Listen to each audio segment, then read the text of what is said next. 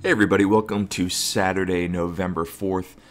This is a look at my week in review or my week notes. This is also newsletter number 122 for Too Long Didn't Read.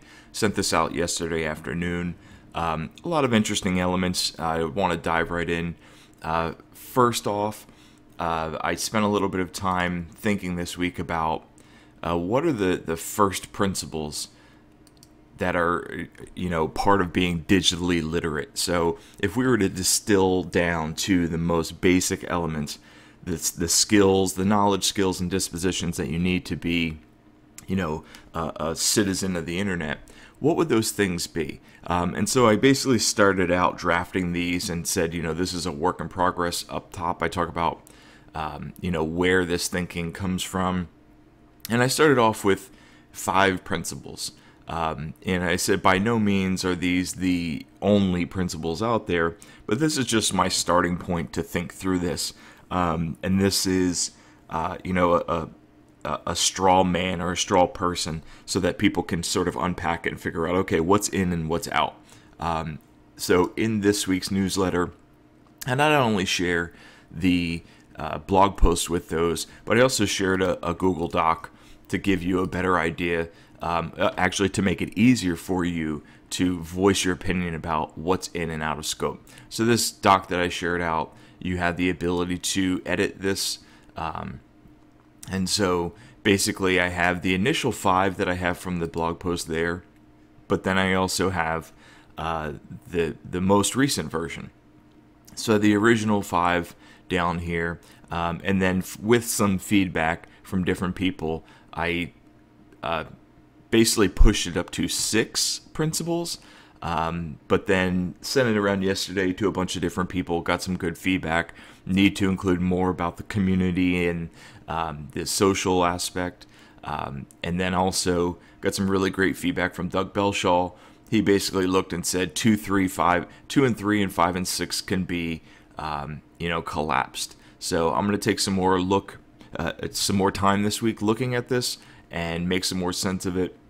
And by all means, you can get in there as well and let me know what you think. The audience for this is, people that are interested in getting themselves online and trying to figure out, how do I become a real web literate citizen? What are the skills and strategies I need to employ? This, for me, I've been thinking about making my work more approachable and more accessible. So this is basically getting content out there so that you can do what I do, and you can build up these skill sets and try and distill it down to what are the basic elements, like what is the real important stuff you need to think about and be aware of as you work, as you get started and as you work. So that blog post went out and sent out the Google Doc as well so that people can give feedback and let me know what you think. Also did a nice video on showing as opposed to telling with multimodal information. And this basically sets the stage for screen capture, screencasts, and animated GIFs or GIFs, depending on what side of the fence you grew up on. This is something that I regularly talk about in my class. This is a 20-minute lecture or lead into our work on screen captures and screencasts and everything else. And so I decided, I'm just going to record it and put it out there. So it was a good opportunity to sort of make that thinking evident for everybody. Had some nice discussions with Terry Atkinson this week, thinking about the ways in which I read and write online and keep track of what I'm reading online. A lot of this was motivated by work in previous issues of Too Long Didn't Read and also previous videos about how you should and could read online. I think what I'm going to do is, I know that I want to put together a blog post talking about my writing process, but also I think there's a need to have a couple of videos on a more granular level as to how I read online. And so those are still to come. Also had really nice emails, as always, from Jamie Allen and Aaron Davis. Jamie pushing me about AR and VR. So more information, more thinking about AR and VR yet to come. Started all off with a video from a remix from 300, thinking about potential teachers. This was shared by a student in my class this week. Interesting if you're in education. It's kind of funny. It gives you a lot of good talking points to think about what to do and what not to do. This week, the New Media Consortium Horizon Project basically released their 2017 Digital Literacy Impact Study. What they're looking at is how well do we prepare students in higher ed for technology use in their careers. And so this went out this week. I was on the editorial board for this report, so I saw it before it was released and gave a little bit of feedback. Brian Alexander was on that group as well. But really they did really good work, and it was thinking about their framing of digital literacy and thinking about whether or not students felt like they were prepared. I have a lot of thoughts about it and gave a lot of feedback in there, but I think for the most part the report stands on its own, so I urge you to go in and take a look. And the real value to me is as we think about teaching and learning contexts, as we think about learning environments, we often think about technology use. Are we really preparing students, or are we just do we think we know what students need and what students want? My mentality is that we usually do not, and we're not doing enough. But this is a good way to look at what different universities and institutions are doing, and then what value the students see in that. So it's a good way to sort of calibrate what you're doing. Beyond that, a terribly interesting report from the Cato Institute thinking about free speech, hate speech, tolerance, college campuses, and beyond. Very long, very interesting, a lot of details in there. And one of the reasons why I've been interested in this is I've been looking at some of the hate speech and discriminatory practices that we have online in these social spaces, and thinking about, not that I feel that they should, but, should there be a change in freedom of speech? Should there be a terms of use or a terms of service as we see these activities? I don't think so, but you have to wonder and you have to ask yourself as you see some of these actions occurring and some of this dialogue that's happening online, should something be done about it? Should we how do we establish or determine what the best practices are, or how just to be nice to other people online? So a lot of really interesting data in this, and I think it's important, as I think and wonder about freedom of speech and these hate practices, it was interesting to get in there and have a look at what the results of this Cato Institute report suggest. Like I said, a very long, very detailed, very interesting report.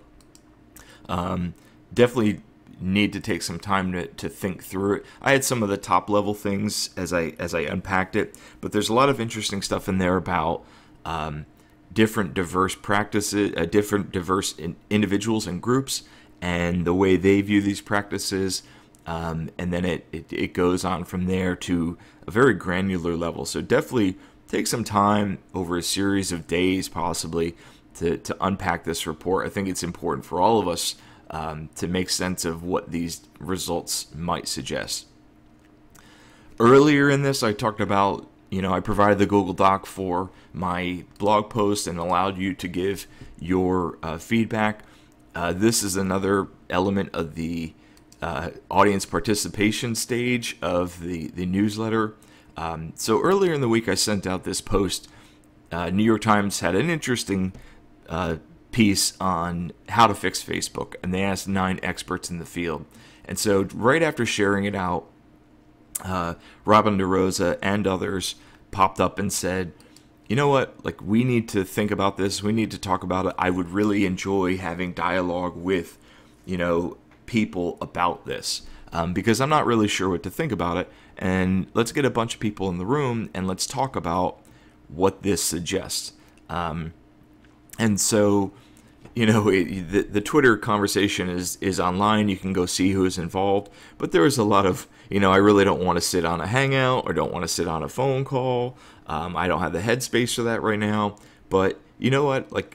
Let's have, maybe a slow read. Let's have a place, that we can sort of take our time. And so a couple of people suggested dropping this thing in Hypothesis and taking time to add comments and feedback and make sense of it.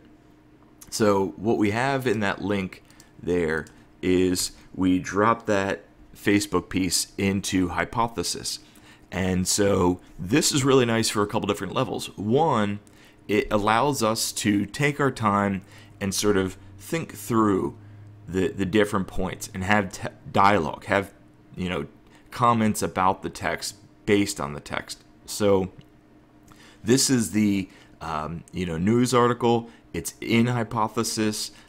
You can tell that it's in Hypothesis because you'll see this via Hypothesis at the beginning of the URL. And so this is really nice for a different reason.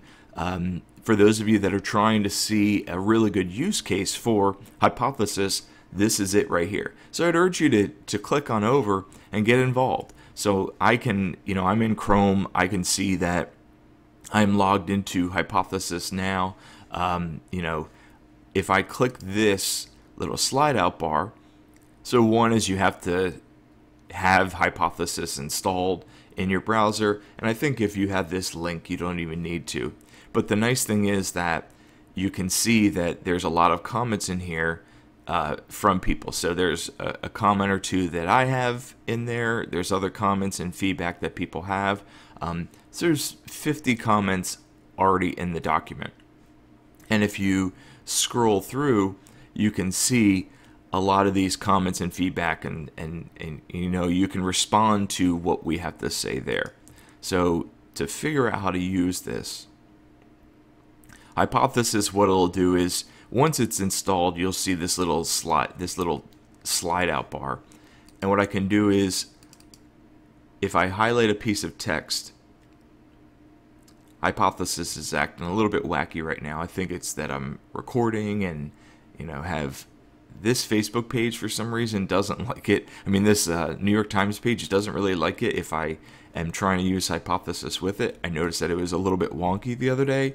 I'm wondering if they're doing stuff on their end to sort of block us from leaving comments. I know that they have their own comment machine put in there, but I prefer this open version.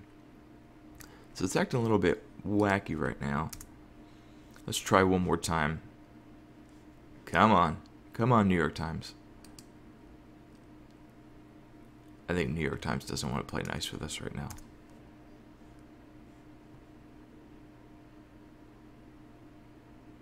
Alright, so I'm going to back out of this.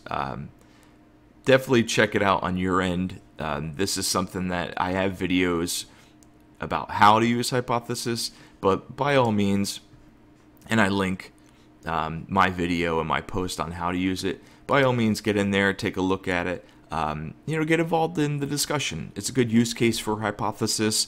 It's an important topic that's not easy to understand, and as Robin and others suggested, we needed a slow read and discussion on it. This week, Google, Facebook, Twitter, and others went into DC to testify before Congress to talk about these Russian bots and hacks and mis and disinformation and the trolls and the ads and everything else in between and the stuff we don't even know about, the dark ads. And they basically testify, and Ben Thompson from Stratechery, definitely follow both if you don't already, but has a really nice piece basically synthesizing what we learned or what we think we learned. And some of the stuff is really interesting, and some of it's a surprise, and some's not a surprise.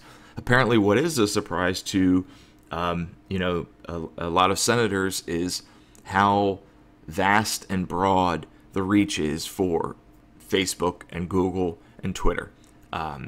Several times Facebook would report on their users or the reach of these ads, and they were just sort of like shocked and repeating the numbers that were provided. So, but the truth of the matter is that there was a lot of disinformation that had a wide reach in these events. And we have to figure out what to do about that. We see it in current elections as people go out to the polls or as they're about to go to the polls. I can see, there's an election coming up in Virginia here in the U.S. soon, and this morning I woke up and the news said that the bots are coming. The bots are swarming in, and these bots are ads and dark ads, and there's a lot of like and disinformation that's swelling up in people's social network feeds to sort of get them to show up to the polls or not show up to the polls, or vote or not vote or vote a certain way. But there's a lot of propaganda that's being used surreptitiously to make people think and act in different ways. And so to me, this is a poison. This is something that we need to figure out how to address. And this, to me, is also the new normal. And so something that we have to unpack as a civilization, as a society, as a global community, but also what do we do in our classrooms? As usual, Ben Thompson is a deep thinker on these subjects, and one of the things that he says in there that has me thinking as well is, Facebook and Google and Twitter, they're in this weird situation where, one, they have a fiduciary responsibility, they have shareholders that they have to make sure they do the most they can to make money, but then they're also this social network, this social commons, and they have to pay attention to the fact that they really are, a new public space, even though it's in a digital space. They're a new public area. The amount of people that's on Facebook, for as an example, is larger than populations of many countries. And so they are a public space where we have to pay attention to what people are doing and thinking, and help them be the most thoughtful individuals. At the same time, Facebook and Google and Twitter and a lot of these companies don't want to be, they say they believe in net neutrality, but they don't really want to be the, evaluators of information online. They don't want to be the ones that have to sort of say yes or no, this is what you should read or shouldn't read. And I agree with that. But we have to have more dialogue about what's acceptable and what's not, and who should be making these decisions. Yes, we need to figure out how do we inform people and educate them so that they don't look at bogus information and make decisions about it. But I think that, there's got to be a better way, and we're not on that current path. While we're on that subject, a lot of the Russian ads and bots that were used in the presidential election that like swayed people and really went viral were released this week. And so really recommend going in and clicking through and checking out some of the ads that we're talking about here. Anecdotally, I saw a lot of this in discussions leading up to the U.S. presidential election. And, I would talk to neighbors, and I'm sitting there worrying about a lot of different issues and considerate about a lot of issues. And then I would talk to my neighbor that would say, oh, look at this. This is saying that, and he would basically report on a story that he read online, and it was just ridiculous. It was almost like sophomoric, the news that he was very interested in, and that was really motivating him to go vote. And he would have ridiculous stories about a candidate being, an alcoholic and drunk all the time, or mentally ill, or and he would read this to me, and he's like, "Oh, we need to do something about this." And I was like, number one, like, what are you reading? Number two, where did you get that source from? And it was interesting because in those instances, right after that discussion, I went back to my computer, and I'm actively searching and actively Googling to find this information and read the story, and I can't find it. And so I was sort of wondering, okay, like I saw the information, I saw the story, I know what it's about, and I'm Googling to find it, and I cannot find this. What's going on? And now, many months later, we know what's going on. This is the ads and the dark ads and the misinformation. Thinking more about data points, really nice piece that Mozilla sent out about how connected you are, and trying to figure out what this all means.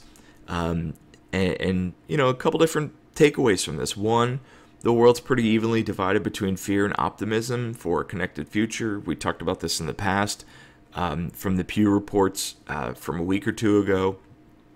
People are afraid of losing privacy. One of the things that's really stuck out for me is people aren't really sure who to trust. People aren't sure who to trust, what institutions to trust, and they also don't know. To me, this also means they don't know where to go to for guidance on this. So if they want to figure out how to build their skill set, who do they talk to? Where do they go? It really has me thinking, but more to come. Great piece from Steve Brophy and others, and it's basically talking about a good memory hack, called the generation effect. For those researchers out there, this is a nice PDF I dropped in there for you to check out. But it's basically, and this is nothing new for teachers, this is a reading strategy that's not a big surprise, but just a reminder of its use and value in our classrooms and in our own lives. And what they're talking about is the generation effect. So, we're active learners, and instead of just learning, our brains are not sponges. So to really learn and make sense of the world, see one, do one, teach one. So see something in action, and that includes YouTube. I watch a bunch of YouTube videos, obviously, and, see it in action, see it happening, do it, make something happen, try to make it happen, even if it doesn't work, and then teach somebody else how to do it, and that's really how to make it stick. Great quote by Brené Brown. Maybe stories are just data with a soul. A good way to wrap up our work for this week. And once again, that's pretty much the end of the week. This is the end of, today's November 4th. It's a good way to wrap up the week and think through some of these elements. Some work on the back burner for me, a couple things that are simmering at the front of the stove and ready to come off soon. But for the most part, it's a really good week. A lot of different elements, a lot of things happening all at once. So hopefully this is a good way to wrap up the week for you and make sense of the week that was. Once again, my name is Ian O'Byrne. Hopefully this was beneficial for you. This is all from my newsletter, Too Long Didn't Read. You can find my information over at my blog at wioburn.com. And by all means, if the newsletter would help you, head on over to wioburn.com/TLDR, Too Long Didn't Read. Basically, Too Long Didn't Read is all about making you the expert, helping you build up the skill set, giving you materials at the end of the week to sit down and say, okay, I want to build up expertise in education, technology, literacy, and learning. What are the things that I really need to learn? What are the things I really need to know? So that's there for you. So by all means, subscribe, pay attention, subscribe to this YouTube channel, give me thumbs up, thumbs down, and for that, I'll be very grateful. Thanks once again, have a great day, and I'll see you